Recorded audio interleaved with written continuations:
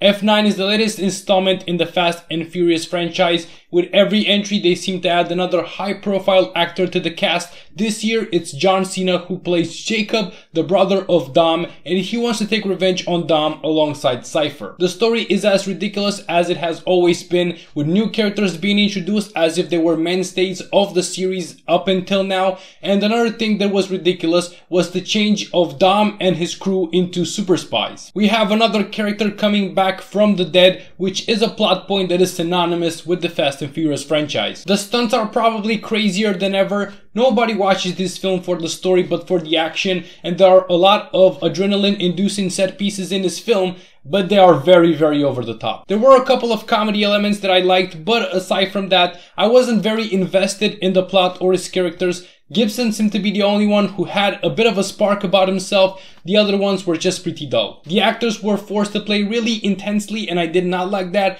For example, John Cena looked angry for the entire film, and that became boring pretty quickly. There's nothing new in this installment of the series. It's just another entry, but it's probably one of the worst ones. I would recommend that you guys do not give this movie a watch, with a rating of 2.5 stars. By the by, I've been the movie guy, and until next time, keep on watching movies, guys, and do not forget to enter the description and vote for your picks for the next month's special event. Who is he?